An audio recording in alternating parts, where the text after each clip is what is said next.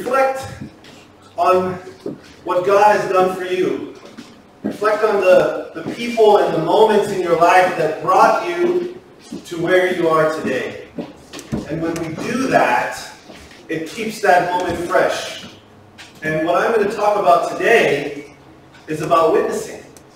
And somebody witnessed to you to bring you here today. Someone witnessed to me. And are we called to witness? Amen. Absolutely. Yes. So, before we begin, let's pray. Let's ask the Holy Spirit to be here with us. Dear Heavenly Father, we thank you for yet another opportunity to be here in your presence on your holy day. Lord, be with us now. Send your Holy Spirit as we open up your word, as we talk about important matters. Let our hearts and minds be focused that we may receive a double portion of your blessing. In Jesus' name, amen. So we live in a time where diverse ideas about life saturate our country. Social norms and even scientific norms are being challenged and redefined. As Christians, our beliefs are constantly under attack by those who wish to impose their ideas and philosophies on us, even to the point of legislating their morals to force us to get in line with them. As Christians, we have principles that are not made up from us, that are not part of our family tradition, but they're found in the Word of God. And we know that God only wants the best for us. But of course, we know in this world we live in that this is a world that does not honor God. This is a world that is about self, about making money, about possessions. So things like this, when we as Christians talk about these things, we get pushback because a lot of times the information that people get is not always the truth. It's skewed somehow. If I was to read a report about milk written by the milk company, what do you think they would say? That's right. So whenever money or profits are to be made, that tends to be how things are presented in a way that will continue to make the money, right? So these ideas strike at the very core of our beliefs in the Bible and undermine our efforts to educate the world ignorant to the ways of God. And when we come across people, whether it's family or friends or co-workers or even when we're online, sometimes these people make us upset. The things they say kind of raise our blood pressure a little bit. And after all, how can you justify murdering unborn babies? How can you allow men in the women's bathrooms? Why can't parents decide what is or what is not to be injected into their children? Why are we listening to the dairy and beef industry when it comes to health? And how is a theory a fact when you have no proof? It would be easy to turn off the computer and disconnect from all who oppose our ways. In fact, Facebook makes it easy to unfriend people anytime we want. But what does God think about that? I read this and it gave me pause. This statement should remind us all what our higher calling is. You will never look into the eyes of someone God does not love. Always be kind. That person that we see, that we disagree with, God loves them. Yeah. That person where I'm sitting at the light and I just got done working 16 hours, who is begging for money, who looks just as fit as me, who didn't work all day, God still loves him. For us as Christians, we need to have a spirit of compassion and love for others who do not agree the way we do. And it's up to us to, with kindness, to show them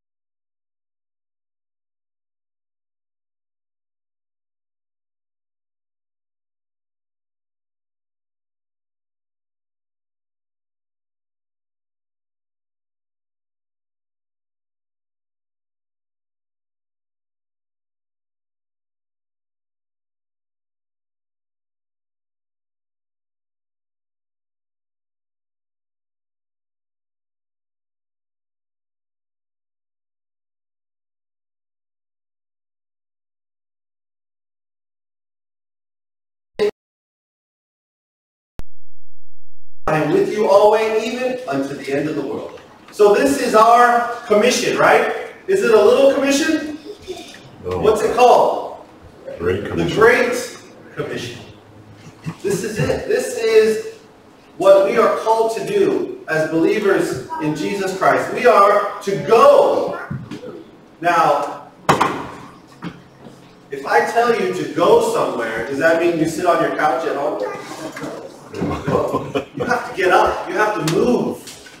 Was Jesus on the move during his 3.5-year ministry? Always. He was on the move. We need to be on the move. And it's teaching them to observe. We're teaching people the ways of God. And I'm going to get into that a little deeper, because can we teach people without saying a word? Absolutely. So, but we are to teach people all things.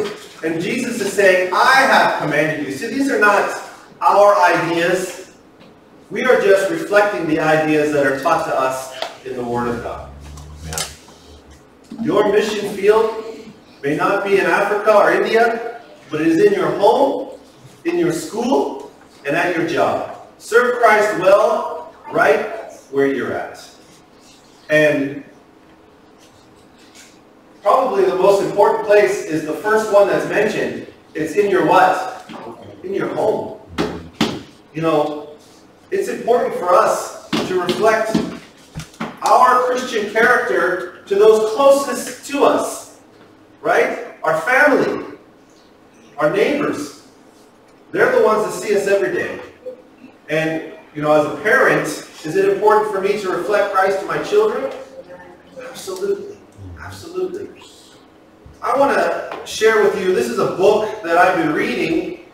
I wanted to buy a bunch of copies and hand it out to the church, but it's quite expensive. But you can get it online. You can download it onto your phone, but if you want to purchase it and have a hard copy, I would suggest doing it. It's called Christian Service. And Christian Service, page 9, it says, every true disciple is born into the kingdom of God as a what? As a missionary. So every true disciple will be a missionary for God. He who drinks of the living water becomes a fountain of life. The receiver becomes a what? Giver. A giver. The receiver becomes the giver. The blessing we received, we now impart to others so that they may be blessed. Is that the system that Jesus has set up for us? Absolutely. The grace of Christ in the soul is like a spring in the desert, welling up to refresh all and make those who are ready to perish eager to drink of the water of life. And you know what? There's a lot of people out there that they don't even know they're in darkness. They don't even know they are perishing. The truths that we talk about today in our study in the book Last Day Events, do they know that there is something horrible coming? Some feel it, some sense it, but they don't really know. Satan has got them so confused and distracted. They only care about what's on TV, what's in the world, on the news. You know, they follow the news cycle. They're distracted by what is really going on. They're not connecting the dots like we as Christians do. Because if we're watchmen on the tower, we see how prophecy is being fulfilled. We talk about it.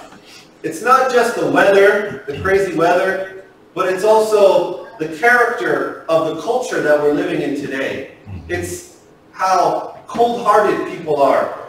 You know, the Bible talked about even the natural affection. Natural affection is the love between parents and children. And natural affection is even going away, where you have parents mistreating children, and then children mistreating parents. It continues. It says, our confession of his faithfulness. What are we to confess to the world? His faithfulness and love. His faithfulness. Yes. To Amen. us. Does God love us eternally? What kind of love does God have for us? It's that agape love. It's not a brotherly love, right? Yeah. It's an agape love. It's an eternal love. So our confession of his faithfulness. So we're confessing what Jesus did for us. Is heaven's chosen agency for revealing Christ to the world. So, do we have a testimony to share? We should. We absolutely should. We need to testify of the goodness of God found in the Word of God, but also shown in our life. Because if you live for God, will God impact your life? Yes. Absolutely. Because your faithfulness to God will be rewarded by power from the Holy Spirit. But also, God will give you opportunity, if you pray and ask for it, to share your faith to others. We are to acknowledge his grace as made known through the holy men of old. But that which will most effectual is the testimony of our own experience. So, what she's saying here is the most effective way to share God is through your personal testimony. Now, the great thing about your personal testimony is, can it be refuted? No. No. You lived it. You witnessed it. You are a first-hand witness to your life being transformed. Amen. So I can testify that my life was like this, and God transformed me and changed me. Now I'm like this. Praise God. It goes back to when I think about AA, Alcoholics Anonymous. They're a good program, and at one point in my life, I probably should have been a part of it, but I wasn't. But you know what? They have a system where they'll lead you along, but they never break the cord of alcoholism. You will always be an alcoholic. But when you come to Christ, you become an ex-alcoholic. Because you are a new creature, Amen. right, in Christ. So those things are no longer attached to you. They become part of your testimony, that's for sure. Yes. But you don't say that I'm still an alcoholic, just living my life trying to do better. No. That's not part of my life anymore. Amen. Because God has a plan and a purpose for my life, and it doesn't include that. Amen. So the victory over that has been given to me through my faith in God and his love for me. Amen. So the most effective way of testifying about God is our own experience. Now, does that mean that you need to have an experience? Absolutely. Can you rely on an experience you had 10 years ago, or do you need fresh experiences? Fresh experiences. Every week, every day, you should have an experience with God of how he blessed you and how he worked in your life. And these fresh experiences will not only show you that God is still with you always, but it'll be part of your testimony to other people. Let's continue reading. We are witnesses for God as we reveal in ourselves the working of a power that is divine. This isn't a power that myself created. That's what the world wants you to have, right? They want you to do it on yourself. Self-confidence, right? Self-control. Self. No, we can't do it, but it has to come from a divine power to strengthen us. Because as Satan avails us, as Satan attacks us, puts snares, we're weak, right? We're weak. We will fall. But because we have the power, a divine power, we overcome. Amen. So we reveal the working power of God in our life. It says we are witnesses for God. So this witness, we can show them. Oh, people say, oh, I can't do it. I can't do it. You're right. You can't do it. But if you allow God to work in your life, you guys will be cooperators in your life, and then you will do it, right? You're co-working with God. You are allowing him to mold and shape you. And I don't want to get ahead of myself, but God is constantly working. You're never going to get to a point where you say like, wow, I'm good. I read this a couple times, I'm good. No. God is constantly, every day, shaping us. Let's read this part here in green that I highlighted. Every individual has a life distinct from all others. Is that true? That's right, we are unique. We're all unique and valuable in our own way. And an experience differing essentially from theirs. God desires that our praise shall ascend to Him, marked by our own individuality. You know, this is where the created being is so wonderful. God created humans, right? There's billions of us, but He created billions of unique individuals, right? Yeah. Just like, you know, the snowflake. Billions of snowflakes. Are any of them the same? No.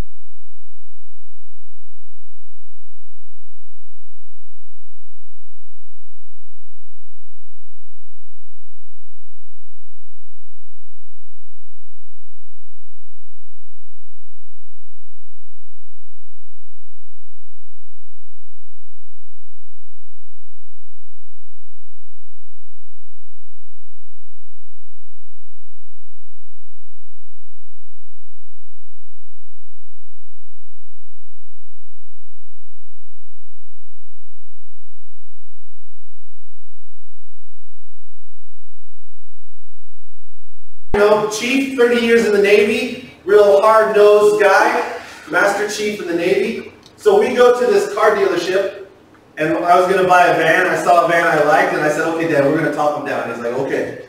So I offer him this number, and he comes back with a different number, and my dad's like, okay, that's good. And I was like, no. So I give him another number, and the guy comes back, and my dad said, okay, that's good. And I was like, Dad, could you sit down, please? he wasn't the bulldog that I thought he was. So I talked to this guy, and I got it from some really high number to something just ridiculously low. And we went home, and I told my wife, and I told my stepmom, and my dad comes in and says, yeah, we talked this guy down. And I was like, oh, we did. So when we drove from Arizona up here to the Northwest, I told my sister what had happened, and she came over and she wanted to rub my head. I said, what are you doing? She's like, oh, I want some of that luck that you have. And I said, you know what? It's not luck. Yeah. God blessed me. God softened the hearts of the salesman. God knew how much money I had in the bank, and He blessed me. It wasn't luck. I don't like the word luck. Don't ever use the word luck. Luck indicates that there's no power, that God is not there involved in it, that it's random. And in fact, the first 3 letters of luck are the same first 3 letters in the name Lucifer. So I was blessed, because if I tell you that I'm blessed, am I telling you that there's a higher power working in my life? Absolutely. So my life is blessed. So when people come and they look at Christians and they say, oh, you know, you're lucky, it's not luck. God is blessing us. And you know what we can tell them? God wants to bless you too. This is from Ephesians 2:4 verse 10. But God, who is rich in mercy, for His great love wherewith He loved us. Remember, this love that God has, this is an enduring love. This is a love, that agape love, this great love. Even when we were dead in sins, hath quickened us together with Christ. By grace ye are saved. And hath raised us up together, and made us sit together in heavenly places in Jesus Christ. You know, for some of us, if we look back on our life where we used to be, that seemed like an impossibility. At the lowest point of my life, to be able to sit together with Jesus in heavenly places, it seemed like an impossibility. And there are people out there today that look at their life and what they've made of it and think, God would never accept me. God will never forgive what I have done. And they look at me and they say, you don't know what I've done. And I said, there's some stories in the Bible that we can read where you probably didn't do as worse as these people did. I mean, we can look at what David did with Bathsheba. And I don't think there's too many people that sinned as bad as that. But did God accept them back in? Absolutely. Let's read it in verse 7. It says, that in the ages to come he might show the exceeding riches of his grace and his kindness toward us through Christ Jesus. Amen. For by grace are you saved through faith, not of yourself. It is the gift of God, not of works, lest any man should boast. So as we witness, what are we giving people? We're giving them a gift. Not a temporary gift, but an eternal one. And this is a gift that all of us here sitting today are thankful that we were offered. Is that right? Yes. And are we even more thankful that we received it and took it? Because you can offer people lots of things, but ultimately if they don't accept it, they're doing so to their own demise. But you know what? For us, the Bible teaches us we are not to cultivate. What are we to do? Plant the seed. Plant the seed. Give people opportunity to know Jesus. Now, whether they accept it or not, that's their own free will. Because free will is another gift of God. He wants us as individuals and all of us out here to choose. Right? That's why baby baptism is so ridiculous. Because baptism is a public declaration of your faith. And is a baby capable of doing that? No, they're not. In verse 10, for we are his workmanship, created in Christ Jesus unto good works, which God hath before ordained that we should walk in them. So we are his workmanship. We are the result of a life dedicated to Christ. Can you say that about yourself? I hope so. Can people say that about you? I hope so. I hope that when people look at you, they can say, you know what, that person, that's a good Christian there. I don't know, even if they don't know much about being a Christian, they can look at you and say, well, he's faithful anyway. My dad, he doesn't know a lot about my faith, and his understanding of religious things is kind of all over the place. But he understands that I'm firm when it comes to my beliefs. He understands that the Sabbath is the day of worship for us. And he knows I'm firm on that. And for us as Christians, even though we love everybody, we're firm on our beliefs. Right? Because if you start to compromise your faith to help other people, that compromise is going to come back in a bad way towards you. Because I know even, for example, at my work, if I was to compromise and go to work on a Saturday one day, can I in the future go back and say I can't work on Saturday? No, because I've compromised that already. They've already seen me do it one time, why can't I do it another time? I want to share with you a devotional that I read from the book, from the devotional God's Amazing Grace. And this is from June 28th. It says, it is the privilege of every soul to be a living channel through which God can communicate to the world the treasures of his grace, the unsearchable riches of Christ. I highlighted the word living because should our faith be living? Should our faith be active? Should our faith have a heartbeat? Absolutely. Our faith should be vigorous. Maybe our bodies aren't vigorous, but can our faith be vigorous? Absolutely. You can have aches and pains and all kinds of, maybe your legs don't work. That doesn't matter. Your faith can be alive. Your faith can be the strongest part of your body, and that's okay. Amen. But it also says it's a privilege. It's not a right, it's a privilege for us to serve God. So it says, there is nothing that Christ desires so much as agents who will represent to the world his spirit and character. What does God desire? Christ-like people. That's what he desires. Because what we're doing is we're representing to the world. Does Satan have people representing him to the world? Yes. Absolutely. You see it on TV.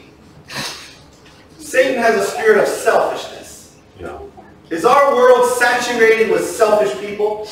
Yes. That's right. So, for us as Christians, we should be unselfish. And when we are unselfish, we are representing to the world his spirit. Because was Jesus unselfish? Absolutely. He offered himself a sacrifice for us. Now, that shows ultimate unselfishness. Can we show unselfishness? Is there anything that we're sacrificing for others? Some of us will sacrifice to a point where, well, I'll do that as long as it doesn't really affect me. Right? But that's not really the sacrifice that God wants for us. If we have to suffer a little bit for the sake of someone else to give them the message, then we should do it. Jesus lived in poverty because ultimately he knows that it's not worldly things that matter. It's spiritual things that matter. All heaven is waiting for channels through which can be poured the holy oil to be a joy and a blessing to human hearts. Do you want to be a channel where heaven can pour out the holy oil to you? I pray you do. I pray you desire that God not only makes you fit for the job, but that he brings people into your life that you can impact. But there has to be a changing, right? The old you will not be fit. The old you is not an acceptable channel. That's why, if you read in Isaiah 64:8, it says, "Yet, O Lord, you are our Father. We are the clay. You are the potter. We are all the work of your hand." So, for us to be useful for God, we need to be transformed. We need to be converted. Now, conversion is tricky. Franco talked about it this morning. Conversion is not deciding to come to church every week, paying tithes, paying offering. That's not conversion. Conversion is when you truly gave your life to God. Coming to church and paying, that's going to happen as a result of your conversion. But we need a converted heart and mind. We need to allow God to shape us into the men and women that he desires us to be. And he desires us to be like who? Like Jesus. God doesn't want a new and improved you. We talked about this. He wants a totally new person. The Bible says a new creation. Not shaped by the world, but shaped by the what? By the Word. Acts 1 verse 8. "But ye shall receive power. After that the Holy Ghost is come upon you, and ye shall be witnesses unto me both in Jerusalem and all Judea, and in Samaria, and unto the uttermost part of the earth." When we accept Jesus as our Lord and Savior, we enter into the mission. And to complete the mission, we are going to need the Holy Spirit power to be successful. The power from heaven is going to transform someone who might have been hesitant to approach and talk to strangers about Jesus to someone who is bold, someone who is ready to go out there. And, you know, it's about, the world calls it your comfort space, right? They ask you need to get out of your comfort zone. Now, who's comfortable talking to strangers? Is that out of your comfort zone? I know it can be for me. But remember, as God transforms us and as we desire in our hearts to witness to people, we need to do things that we don't normally do. And we need a boldness, right? Because after all, we have an important message to share, don't we? Amen. It's not the bad news. It's the what? It's the It's the good news. Proverbs 28:1. The wicked flee when no man pursueth, but the righteous are what? Bold as a lion. As God's people, we need to be bold in our faith. Boldness means freedom from timidity or liberty. God doesn't need timid people. He needs people who have a desire in their heart to share. And we should be on the lookout always. Who can I talk to? Who can I share with? Be bold. Because you don't know the power behind your hello to somebody. That could start somebody on a path to them finding Christ. But if you don't have the boldness, if you don't have the desire, it won't lead anywhere. And of course, we can't forget about prayer. Do you want your loved ones, your friends, your neighbors to come to Christ? Begin to claim them from God as you pray. Follow the example of our Lord and High Priest, who tells us in John 17:20. Let's go to John 17:20. Anytime we can find an example of what Jesus did. So John 17, verse 20. John 17, verse 20. It says, "Neither pray I for these alone, but for them also which shall believe on me through their word." So when we pray, should we pray for other people? Absolutely. Intercessory prayer is very important.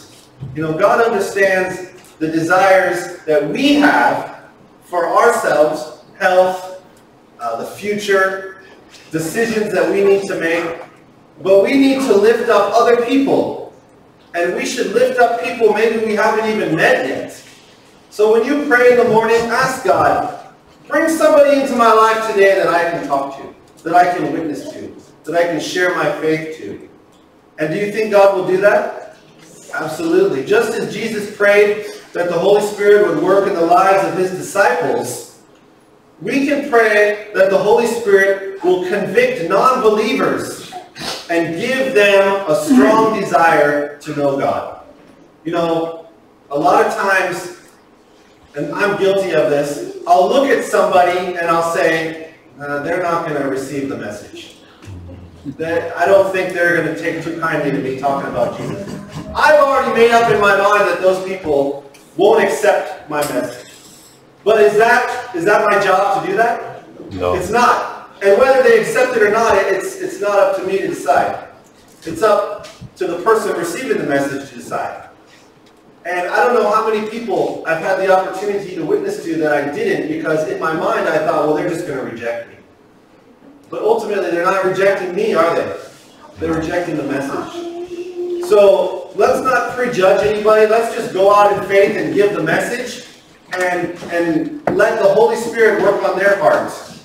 And since it's God's will that none should perish, and since God promises to answer any prayer offered in accordance with his will, we can know with assurance that God will answer our prayers. Yeah. And if we're praying for the salvation of souls, is that what God wants to hear? Yeah. Absolutely. That's what God wants to hear. Yes. Philippians 4, 6 and 7. Be careful for nothing, but in everything by prayer and supplication with thanksgiving, let your requests be made known unto God, and the peace of God, which passes all understanding, shall keep your hearts and minds through Christ Jesus.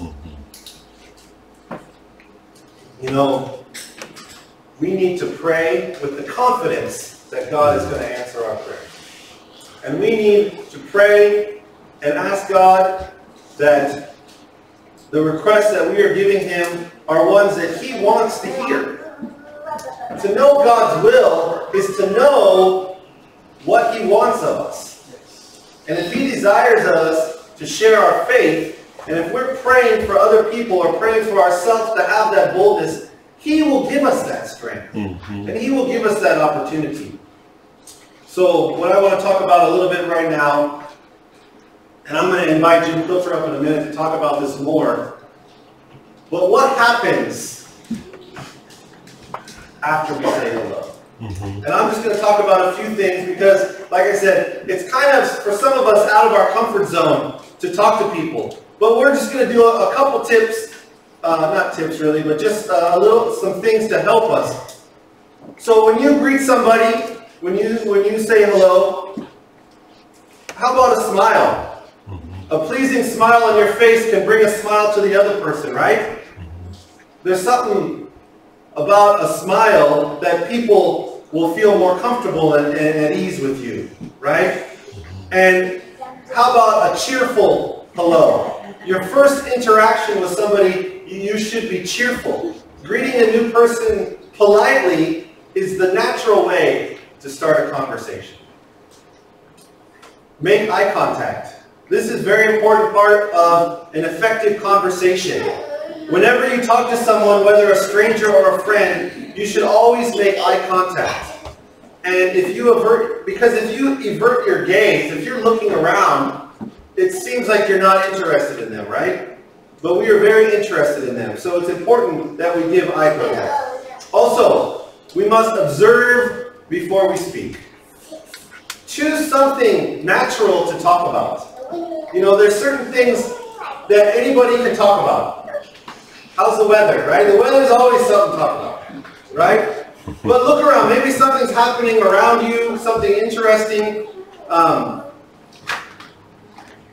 So after a casual interaction, you know, a greeting, observe something around you. Know, I'm not saying that it's deceptive, but for us to witness, do you think coming to somebody like, hey, can I talk to you about this? How effective is that? Not very effective. Not very effective. But if I came and said, that's some weather we're having, yeah. And then you kind of move into it. We have to be wise when it comes to witnessing, right? We have to put ourselves in the other person's position. And also, that's why God is saying that your testimony is so powerful. Because if you just talk about how God has blessed you, you're not opening Bibles, you're not hitting them over the head, you're just sharing your life with somebody else. Also, ask good questions, right? You can ask good questions by listening to the people. And, you know, when you have a conversation, are one-sided conversations fun? Is it fun to have where you can't get a word in edgewise? No. Ask questions and listen to their answers. Sometimes what we like to do is in our minds think about how we're going to answer while they're talking. And then when they're done, we don't even hear what they're saying. So let's ask good questions, but also be good listeners. You know, you can share hobbies and interests. You know, when we meet a stranger, you know, think of topics that you can just strike up. You know, if you're on the bus, you know, talk about on the bus. You know what I'm saying? Or at the park, talk about what's going on at the park. And this is not just with strangers. This can also be with co-workers, people at the bank that you know that you go to all the time, these casual relationships that you have. But we, as Christians, we have interests outside the church, do we not? Yes. Absolutely. And we need to listen. It's not polite only to speak about yourself. We should listen to them and really hear what they're saying. And as we move from casual conversation into spiritual things, don't take it personal if you're rejected. Don't take it personal. If that's how they feel at that point in their life, that's okay. Remember, we're just planting seeds, and we don't know their hearts, and we don't know where they are. So ultimately, by them rejecting us, maybe it just wasn't their time. I know in my own walk that I rejected many people who came to me with the Lord. It just wasn't my time. Personally, where I was in my life, I wasn't mature enough. There's lots of issues going on. But never take it personal. And I just want to share a few examples of successes when people just greeted somebody. So this is my first apartment in Korea. I moved to South Korea in 2003, about April. And so this is where I lived, and I had to walk about a mile one way to work. And at the time, that was pretty far, actually. I didn't think much of it, because when I moved to Korea, I was living in Hawaii, and I didn't have a car in Hawaii. I had to walk everywhere. So I was kind of used to walking. Like if I had to go somewhere now and they put me and you got to walk a mile to work, I might not like that. But at that point, it was okay. So anyway, this is where I lived, and I had to walk about a mile to the school, and this is the street that I walked on. And I didn't notice it. Can you notice that building in the back? I don't know if you can see it, but it says SDA on the building. So the road to and from work took me by this Adventist church, and this is where I encountered some missionaries, and my path towards Christ started with a "what do you think?" Hello. That was it. The missionaries just greeted me. Hello, how you doing? Fine, you know, and then a casual conversation. And for them, they were on a mission. Well, they were missionaries, so they should have been on a mission. But they were on a mission, and as they talked to me, they were gauging my spirituality level. They were gauging my interest in worldly things versus Christian things. And what they did is they didn't invite me to go to the movie theater. They invited me to do Bible studies, right? Our interaction was going to be more along that line. And you know what? For me at that time, as I studied the Word of God, I was convicted in my heart, and my life was changed. And what began as a simple hello ended with a total transformation of my life. And this is, let's see, this is 8 months after I landed in Korea. This is about 6 months after I met the missionaries. And when I went under the water and I came up, and I was changed forever by the love and mercy and grace of Jesus Christ. Yeah. And He didn't only transform my life right then, but He transformed my future. Is that right? Yeah. And for me at the time, I was just, 30 years old. I was single, no children, nothing really going on, but God transformed my life. And as you know, I ended up marrying one of the missionaries, and God blessed me. Can I say blessed? Blessed me with 2 children. Amen. Amen. So my life was transformed by what happened on that road one day. A simple hello changed my life forever. This is John Lai. He was befriended by a Christian at where he worked. And, for us, we some of us anyway, go to a job and we're surrounded by people. Can our workplace be our mission field? Absolutely. So, as we befriend people at work, we can share God's love. And as we read, our testimony is the most effective way of sharing God's love to other people. So, John was approached by a co-worker who had shared her faith. And, this is why we need to pray and ask God to bring people into our life, because there may be people that we work with today that are starving for God's truth. Yeah. And we have it, but we're not sharing it. We're not communicating it. So let's ask God for these opportunities. So, as we befriend our co-workers, we need to take a chance, right? Let's be bold and introduce Christ to them. And so Nadine took a chance and introduced John to Christ. And you know what? John spent several years studying the Bible and wrestling with God in his own way. Everybody's path to God is different. Some it's very quick. Some it could take many, many years. But as the Holy Spirit works on the heart, people are changed. And for John, it went from a friendship with a Christian to becoming one himself.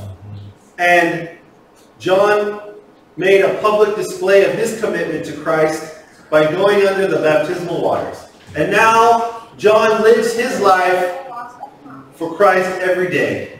And now John's life is a testimony to the power of God. Is that right?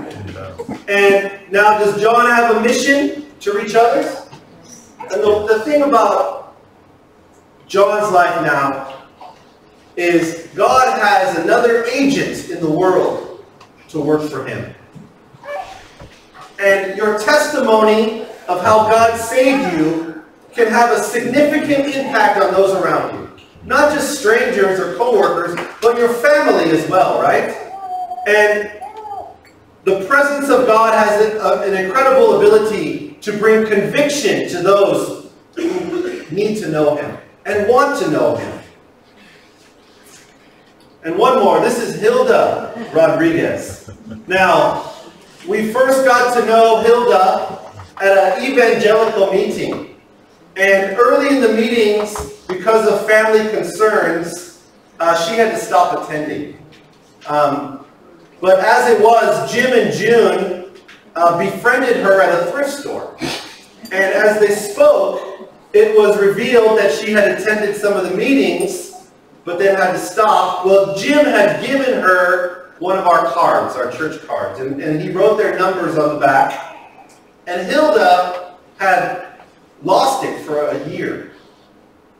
And then after finding it again, she called. And Jim invited her to church, and he tells me that the very next Sabbath, that she was the first one at church. Even before any of us showed up, she was here. And she was introduced to the Monteza family, and they studied the Word of God with her. And as Hilda studied the Word, her heart was changed. It was transformed. And even though she dealt with a lot of opposition in her own family, she decided to give her life to Christ. And Hilda went under the baptismal waters and came up a new person. People can walk many years with Christ and never really know him. We find that with people that are in other churches, that they go through, it's just a ritual. They don't really have a relationship with Jesus. But that relationship that Hilda now has is truly wonderful. And the boldness now that Hilda has, she goes, and she's in Mexico now, but wherever she is, she's witnessing for the Lord. Amen. And her light is shining wherever she goes. Amen. So what I'd like to do now is I'd like to ask Jim. He's going to speak, and he's going to share his experiences as a witness for the Lord. Jim. Thank you, Brett. I think I can probably be heard without this microphone. I don't like microphones. So I'll try to use a Marine voice, even though I was Air Force. But David's the one with the Marine voice. And Bruce, we'll have to hear from you someday, Bruce. But anyway, David is back. He's helping to take care of his mother, who is very, very ill. And she's not a Seventh-day Adventist. David and Shirley were baptized as grown adults. You know, by the way, before I go on, Brett, I'm going to ask you, look at this. How many of you were not raised in a Seventh-day Adventist home? Raise your hand. Look at that. Now, we have a responsibility. What if no one told you?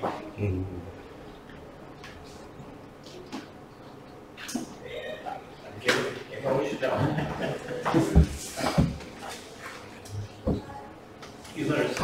There's not many poor Jewish people in America.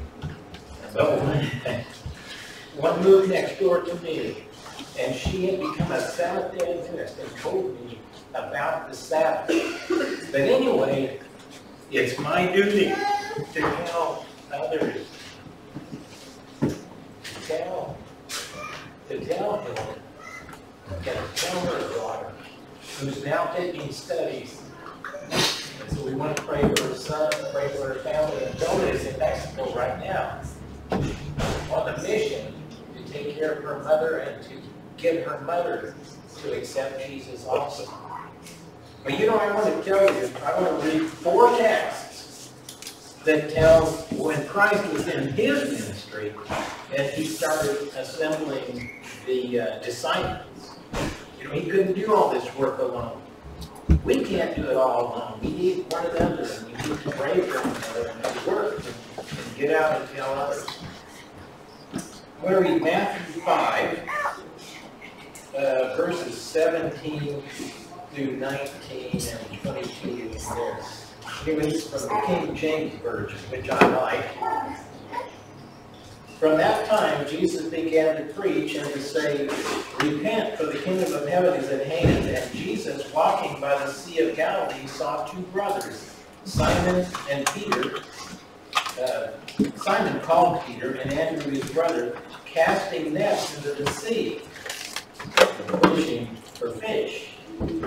He said unto them, "Follow me."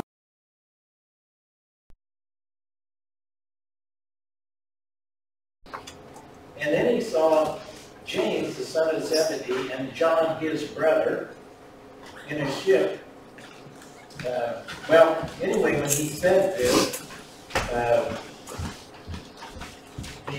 Simon and Andrew, it says, he said, "Follow me, and I will make you fishers of men." Excuse me. And they straightway left their nets and followed him. And the same thing happened to James and John. They didn't delay. They knew that this was a responsibility. He had told them about this kingdom of heaven and all, and then they told others. Now here's Matthew 28, 19 and 20. "Go ye therefore and teach all nations," as Brent's already read this to you, "baptizing them in the name of the Father, the Son, and the Holy Ghost." Sounds like the Holy Ghost is a member of the Godhead, isn't it? There's a question on that.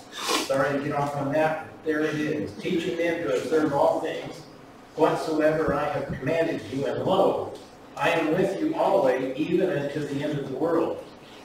So, there's responsibility. Mark 16:15. "And he said unto them, Go ye into all the world, and preach the gospel to every creature." And Luke 10:2. Luke 10:2. "After these things, the Lord appointed others, 70 also, and sent them 2 and 2 before his face into every city and place whither he himself had gone. Therefore said he unto them, The harvest truly is great, but the laborers are few. Pray ye therefore that the Lord of the harvest, that he would send forth laborers into his harvest. Go your ways, behold, I send you forth as lambs among wolves." It's not going to be easy. But that's you and me. That's us. And those who were raised in Seventh-day Adventist homes, how about you? Do you feel that you are, that you don't have a thing to do? Well, anyway, to get to our responsibility, as Brad was saying, smile when you go out there. There's a song written in 1935 that says, you can smile when you can't say a word. You can smile when you can't be heard. You can smile whether the day be gray or fair. You can smile anytime, anywhere. So when you're doing this, you want to introduce yourself with a hello and a smile. At first I thought Brad was only going to say hello, but you have to smile. There's too much hardness and meanness and bitterness in the world. And so when you go out there, you want to do that.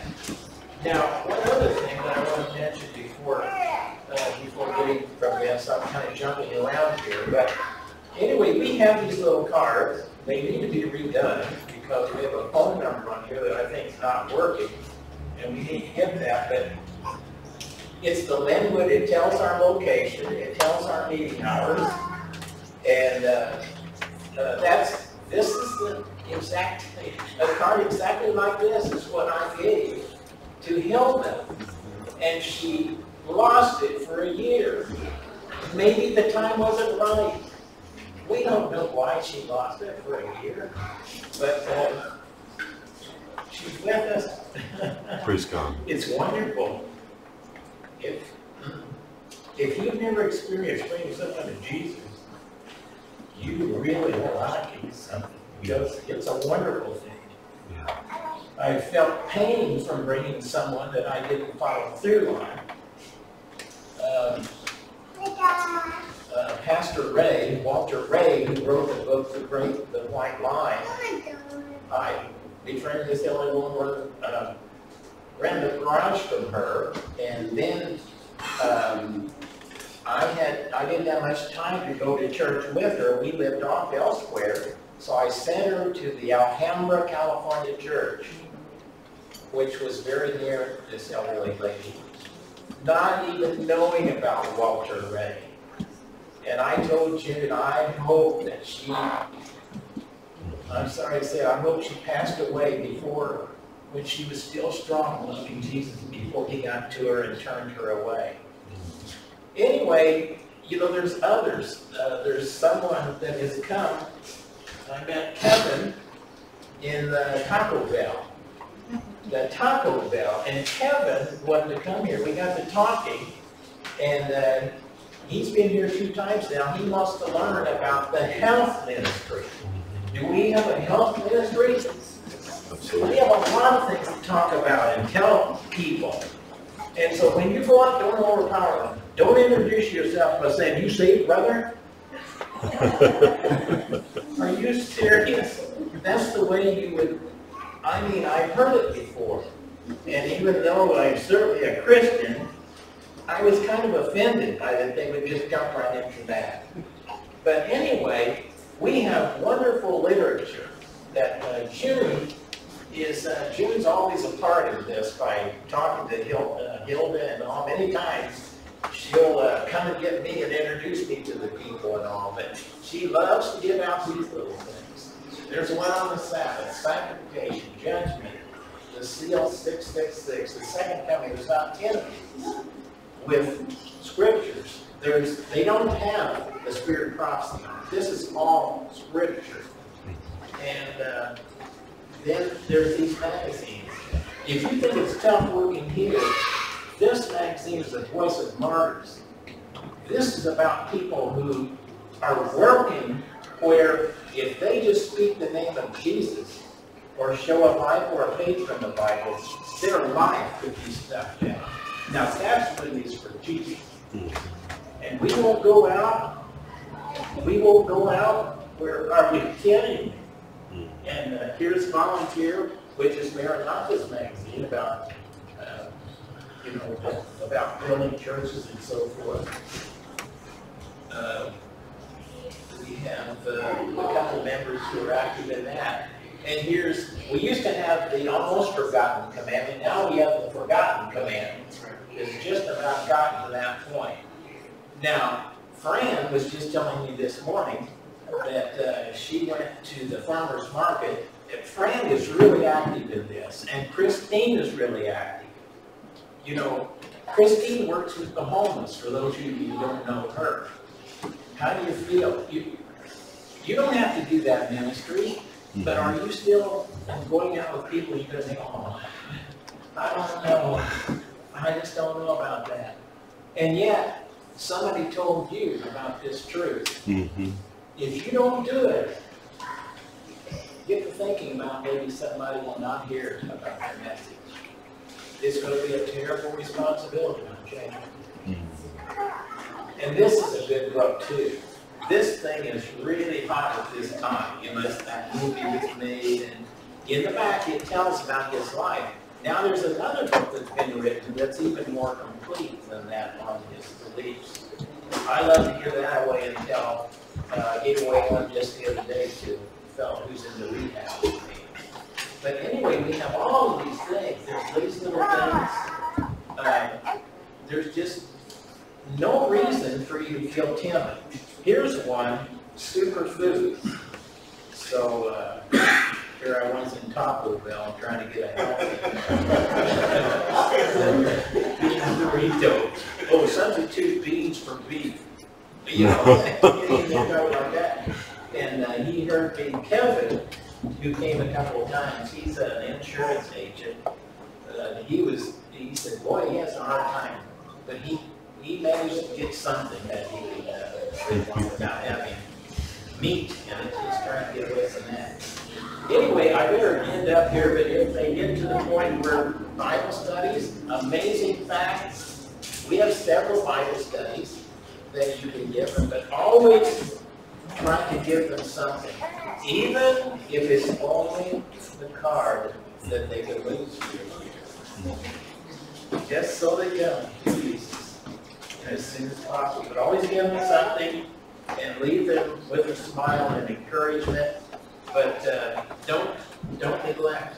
By the way, I need to tell you, there's several times in a person's life when they are going through life-changing events, very stressful.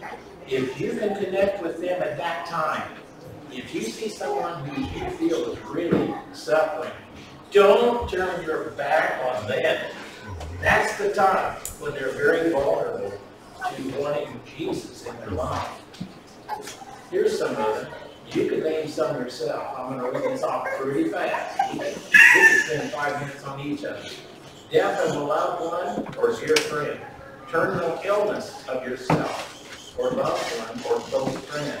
A prison sentence or a jail sentence for yourself or a loved one. Move your residence. Marriage.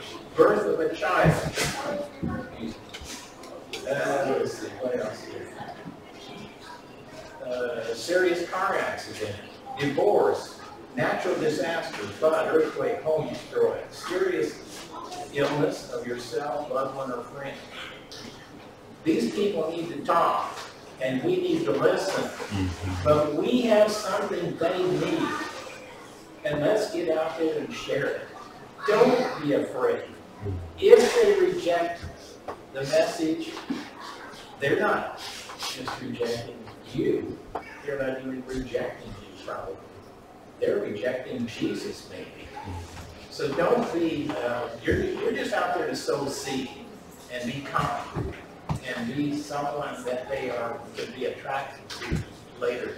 Give them something, leave them something, and the rest of it is not yours.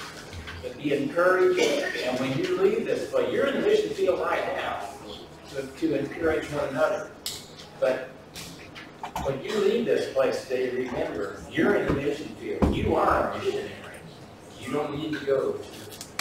I want to tell you this. I talked to, I ended up this. I talked to the Ken shows yesterday, and they intend on trying to be out here in a couple of weeks. So he said, in closing, he said, I was asking about Bastyr University. He's a naturopathic doctor. He said that their first graduate is going to come out here and go to Bastyr University. So I said, wow, that's great. And all. We were in a hurry, so we hung up. I called him back and said, oh boy, I'm glad I reached you. I said, send me the name of that guy who's going to go to Bastyr University. He's a Seventh-day Adventist. Oh yeah, he said. I said, send me his name. I'll write him and invite him to this church. This guy needs to go pray about it. Pray about it. Be busy about God's business and your mission, your ministry. All right, thanks a lot, Jim. You know, Jim has a love of God, and that love will be transferred into a desire to share with others. And let's pray. Let's ask God to be with each and every one of us. Even if you don't work, there's nowhere to go, there's somebody you come in contact with that you can witness to. But let's purpose in our heart. Ask God. Let's pray and ask God to bring people into our influence, area of influence.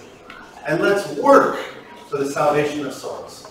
If I can get the choristers to come up here, we'll close. I have a few more things I was going to share, but I'll save it for next time. But let's close. Start closing hymn. Number 289. 289.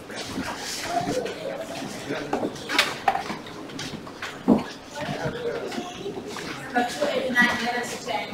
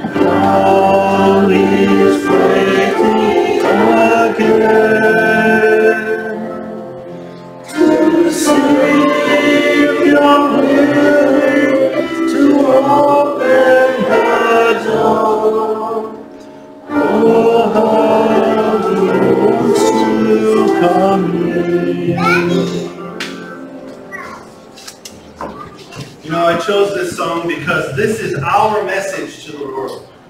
Our message is the Savior is waiting for them.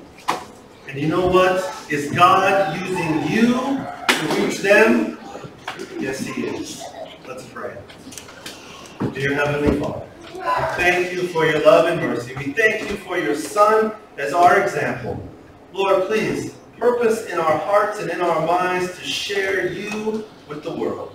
Wherever we go, wherever we are, let your light shine forth. Let us bring honor and glory to you, to praise your name to all those that are around us. As we go out on the rest of this Sabbath day, let our light shine. Let us go into this dark world and show the goodness of you. Please bless each and every one of us. In Jesus' name.